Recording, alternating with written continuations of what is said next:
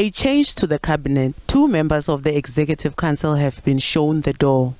Mandla Msibi and Nompumelelo Hlophe are the new cabinet members who were sworn in. Mtshweni-Tsipane says they want to ensure that cabinet serves the interests of the people of the province. It is therefore important that we place people in position of leadership who are able to understand the unique nature of our challenges, and people who are able to drive successful and sustainable public service delivery in a much more coordinated and integrated manner. In the absence of such effective leadership, our performance suffers, and when that happens, service delivery suffers as well.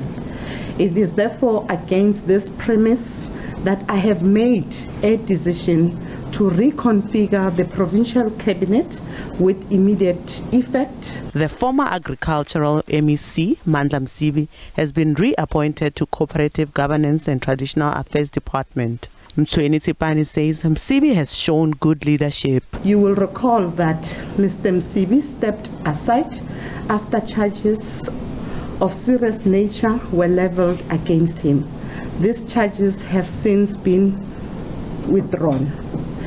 His decision to voluntarily step aside proved that Mr. Msibi believes in clean governance and served as an example to all other leaders who find themselves in the same position. I have no doubt that MEC Msibi will put more impetus in our efforts as government to help municipalities deliver on their service delivery mandate. Mpumalanga Economic Freedom Fighters says the decision was informed by the party's factions. Mandla Msibi was the MEC of Cooperative before. What is it that is going to bring now that will change?